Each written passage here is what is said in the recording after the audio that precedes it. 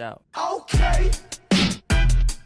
Is anyone else starting to really think that this whole Crumbl cookie saga could be just an absolutely unhinged, diabolical marketing ploy to announce that Crumbl is in fact coming here? Okay, Sawyer, the CEO, founder of Crumbl Cookies, made that video pretty much saying, oh no, we don't endorse the pop-up in Sydney. Sawyer does not verbally ever come out saying that, you know, we are not endorsing Crumbl, this is bad, blah, blah, blah. He does repeatedly say, it looks like we need to expedite our expedition to Australia, but Willy Wonka type experiences have been getting so much exposure and attention, not in the best way. And by Willy Wonka experiences, I mean like this, where essentially people are invited and they pay for a crazy, amazing event, and it turns out it is absolutely horrible. It's pretty much they've gotten scammed in an event form. So what if Crumbl Cookies are banking on this whole Willy Wonka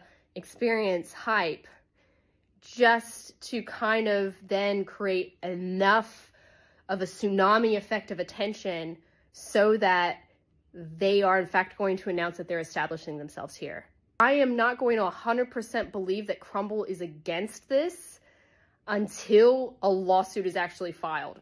And a little Stitch video like this, no, that just doesn't cut it. If they don't sue, they're pretty much opening the floodgates to say, like, essentially, in no way, shape, or form, that it's okay to do this with the Crumbl brand. And this Crumbl pop-up has got several other dates locked in as well, allegedly.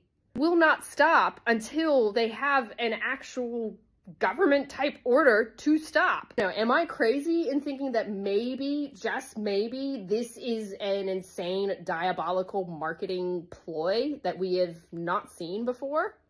Let me know in the comments.